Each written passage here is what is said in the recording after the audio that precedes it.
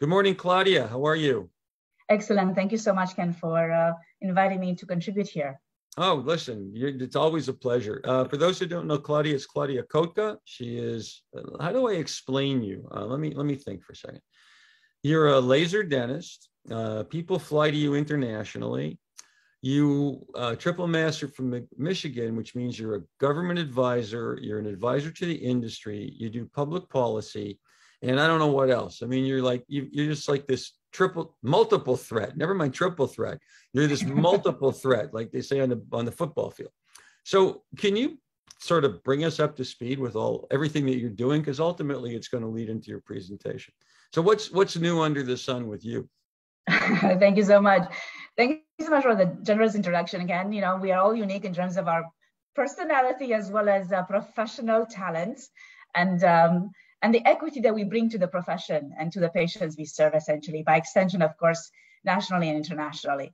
So that said, in terms of the subject matter, of course, I've always been interested in physics and optical technology. And I truly believe that optical technology has incredible, unique, intrinsic characteristics as opposed to any other technology as it interacts with tissue. And so that said, there's been some 20 plus years of research and integration, optimization, and oral systemic advanced clinical protocols with respect to laser technology, both on the diagnostic end as well as on the interventional end.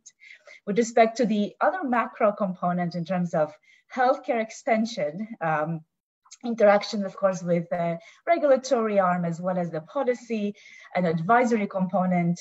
Of course, it's important to be well established and be able to interact with the participants of the healthcare commodity space sector. And subject matter experts ought to lead in their respective fields. Yeah, it's interesting because I know you're editorial chief, I think, of the AMED, or that was some position. Recently, there's been this flurry of articles and other things that you're doing. It's just been everywhere you look, popping out all over the place.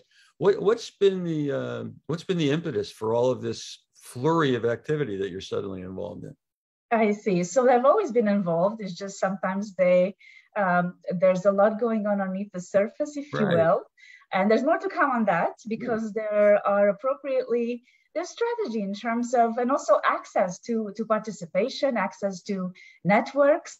And oftentimes, and unfortunately, and I'm going to now apply to our field, you and I both know as clinicians that from a therapeutic perspective and access to care, we would like to have our patients be able to take advantage of innovations very early on. However, oftentimes in realistic infrastructure of exchange, that does not occur. And sometimes it takes even decades for that implementation. Then since we're talking about gender shift, for instance, if I may add, NIDCR, for instance, has had a woman world health model for the past 3 or 4 decades from a research perspective. And yet the Institute, destined dentists, we are one of the very few that I know of that have really taken that to heart, customized, implemented that into our patient rendition and access to differentiating in terms of not just correlational symptom-driven therapeutics, but also mechanism-driven symptom therapeutics with respect to that application. So it's the activity renders oftentimes in terms of what the world is willing to accept, what the world is willing and courageous to recognize, and sometimes it happens by nice pressurized impact in whatever direct or indirect way. So if you look in the United States, for example, if you look at Congress, the number of women in Congress is, not really reflective of society at large. Yet the World Monetary Fund and the UN and other groups, they seem to have women leaders. So thanks to Enrico for identifying gender parity, gender equity. You can get into the meritocracy aspect of it, but that's usually if you're talking to a patriarch, not somebody else, whatever. But you've been in government forever, and government doesn't really represent women. With all due respect, government is usually the old boys. They have a network, they've kept it that way. They foster each other. So how did you achieve not only what you've achieved, but how did you achieve your position? And are people actively working, like yourself, to shift to ignore the gender and just bringing qualified people into governance? So one thing I like to just highlight is that it's not just about the presence of women, but it's the quality of the presence of women that I think it's important to recognize. That's number one. And that sometimes takes time, unfortunately, but we do have to recognize the differentiation and that requirement, because competition is about superior excellence in logic and application and expertise, as well as implementation potential. With respect to the government, we know that by historic presentation, the laws may be formulated, but they're not implemented. And so that component takes a massive, I would say, contribution of the rendition, why we don't see things that we ought to see and what we've contributed to. And your last point and your question, I like to just leave with that on that point, is that I was invited to do policy work with the American Dental Association between my first and second year at University of Michigan School of Dentistry. Now, I already had a interest in the law. I had deferred law school. My interest was intellectual property, specifically because of the innovation interest that has been longitudinal, even previous to that. So being able to hub at University of Michigan, I was given the, I would say, allowance to have fluid movement within the departments of subject matter within the schools present under the umbrella of University of Michigan. And that, I would say that when I was given that opportunity to come to Washington, D.C., I took it. I was supposed to be in Milano at the time, but I changed flights. And so here I am. And doors open. And I think that, I discussed this before, it's either will you pass through it or will you not? And it's not about necessarily the immediate, I would say, payout that you receive. There has to be a reflection of whether or not does this reflect with what I have been born to impact on? Does this reflect with the talents that I have been given? And for me, these do come at a natural, I would say, extension. There are, of course, opportunities and requirements for knowledge-based acquisition and experience, and try again. One of the things that, for instance, I bring up in my discussions with, for instance, younger experts, not just dentists, but other healthcare experts, is that we have to, as leaders and as subject matter experts, we have to become comfortable with all the elements that really constitute leadership. And that means that I should be feeling comfortable with even reading a legal document. And I have to know really where the premise is, because there's something very unique about the subject matter component that any other specialty, by extension, law or business or media, let's say, or technology, for instance, computer science, will not be able to acquire in their own logic as they would if they were in that specific subject matter to which they apply. And so in terms of interactions, I can't say that I had the vision, of course, of impacting uniquely. I had always the vision of working hard. I didn't always necessarily understand all the rubrics in terms of the progression, but doors always opened, and I always had to make a decision: do I step forward, even though I may not have the resources, I may not have an immediate payout, but do I impact? Do I generously offer, because it's a requirement and it's a necessary demand from the public or for the even individualized patients? So I think that we do that as representatives of the oral health subject matter to our individualized patients, but also by extension, the community. And now it has become more even of a global reach in terms of impact. So this, I don't want to go too far afield. You're now a professor at Liberty University. So do you have to wear the hats and the robes and the whole business? Is that? Yes, I had the pleasure of engaging in that. And it was a very interesting thing for me. It's really a privilege to be able to have a presence in terms of some of the elements which constituted why I had left communist Romania. My family has, and of course, being blessed to have been accepted in the United States. But by extension, I was very interested to also contribute to the public health component from the oral systemic aspect that have been involved in the last 20 years after, or even started right as I was graduating from dental school. So yes, I engage in terms of subject matter with health sciences, and what better contribution than to have the oral component be brought in more profoundly from a perspective of a public health perspective and view.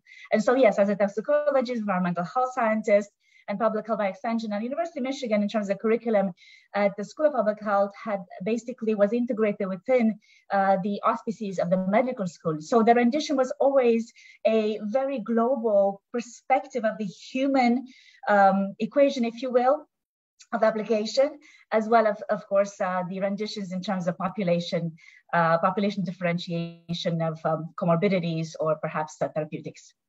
So you've got this constellation of interests, academic wherewithal.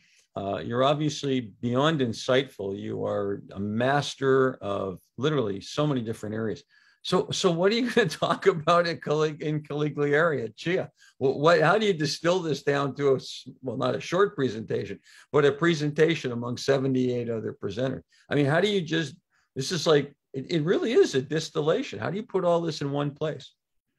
So one of my passions has been, as I mentioned, laser technology. And one of the, I would say, opportunities we have now with the technology support is the laser microsurgery protocols that I've been able to customize and, of course, develop and promote from DC Dentist here in DC Metro globally, and essentially focusing on how the technology integration from a microscopic component with the laser capacity to interact with tissue.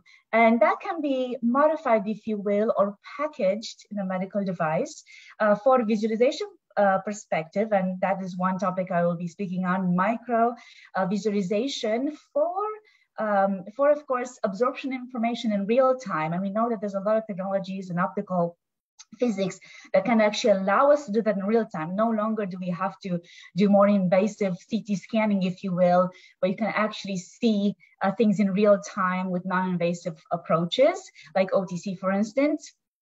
Optical coherence tomography as an example, and then of course rendering it to or taking it to adaptation by the actual intervention component. So now that you've seen what's going on at the tissue level at a more microscopic rendition, if you will, as opposed to one-to-one ratio, now you can of course also utilize other compositions or parameters of laser technologies that actually can target the necessary solutions required from that particular abnormality. And that is one of the things that I've been focused on for the past 20-some years. And I will bring some of that, I would say, knowledge and contribution and expertise to that program. So I'm going to look forward to hearing what you have to say. I have to admit, a lot of this is like, I need to think about, I'm sure anybody hearing this needs to think about it. It's so dense, so intense. In the scope of what you bring to the subject. I know that lasers, I'm intrigued. You just said something interesting. Lasers for diagnosis versus using cone beam or using 3D computer tomology. Really? Like that's where lasers are headed? You'll be able to use it on that level to make diagnosis? So very, very well pointed out. As a matter of fact, that's where laser technologies have been all along. It's a matter for us to recognize the capacity. And let me just say this, from a toxicology perspective, one of the things that is important to highlight and was recently, for instance, brought to more, I would say, academic forum through the American Dental Research Program Symposia at the AADOCR, which is the new AADR by terminology name change, but will be also promoted in the Pharmacology, Therapeutics, and Toxicology group of the International Association of Dental Research in China. Of course, is going to be virtual. And that is, how do we really distinguish which clinical protocols have less or more or minimal clinical toxicity requirements when applied, as opposed to other devices? And that's one of the points of message.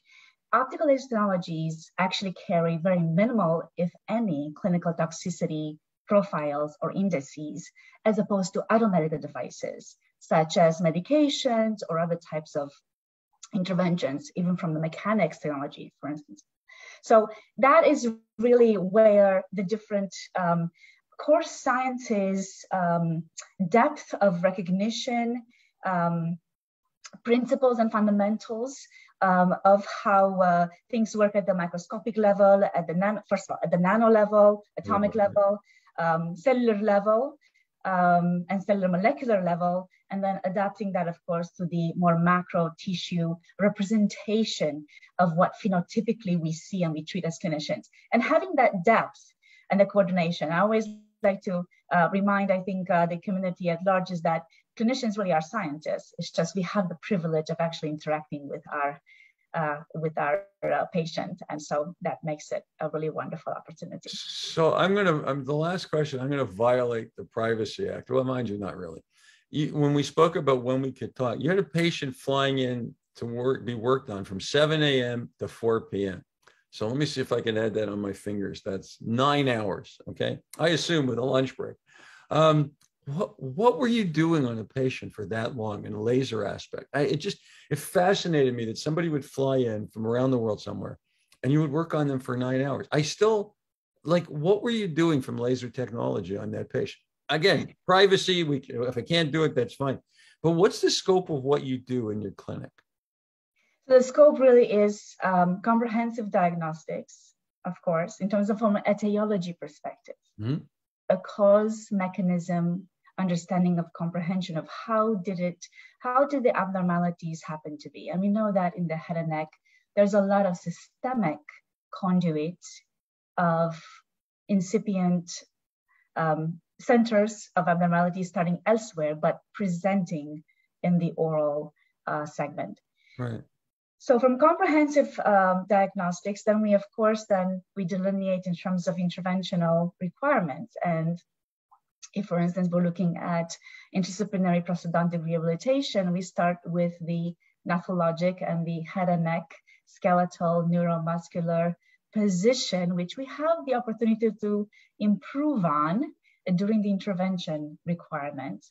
Now, then, of course, more specifically to the laser references we've made in this particular conversation, for instance, during the delivery process of lithium disilicate, which gives an incredible opportunity for adhesion potential and stability with time that really extends beyond even what is statistically has been documented in literature, provided that, of course, we have occlusion appropriate and as well as the dynamics of that occlusion appropriately balanced and appropriately rendered. But from perspective of control mechanisms of bleeding potential, sometimes I have seen patients, for instance, who have a systemic hormonal profile for whatever reason. It can be related to gender differentiation, or it can be related to a medical cocktail or medicine cocktail, if you will, rendition.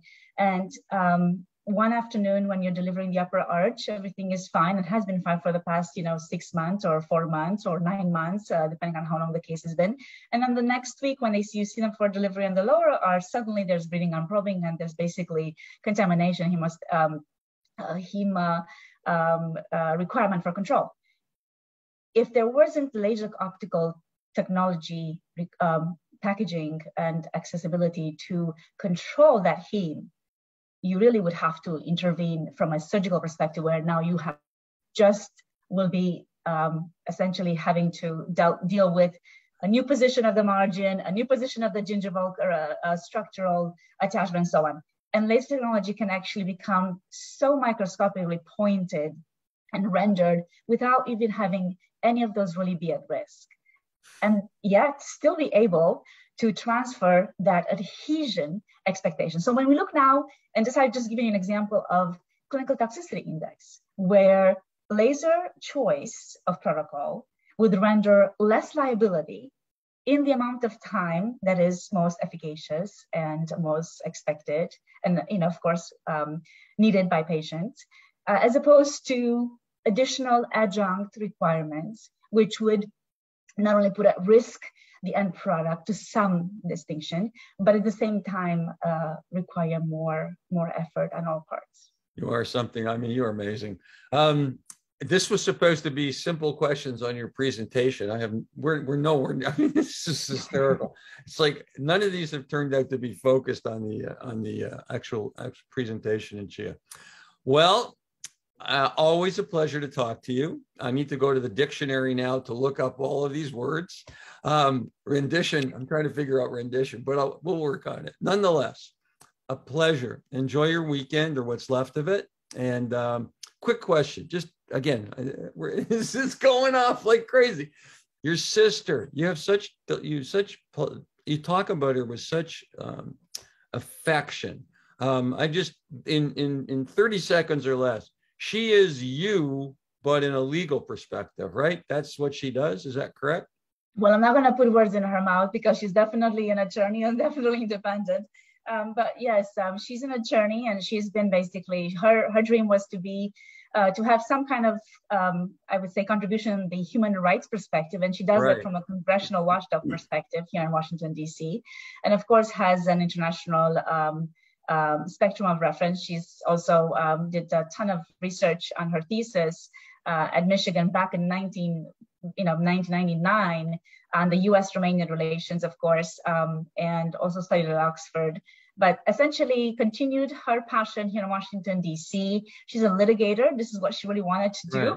Which is difficult to for those of us who are familiar with the disciplines. It's difficult to intersect litigation with the human rights and policy perspective for protecting rights of individuals. But I would say that she does have a dream job and privilege to contribute to individuals here in the United States as well as internationally as well.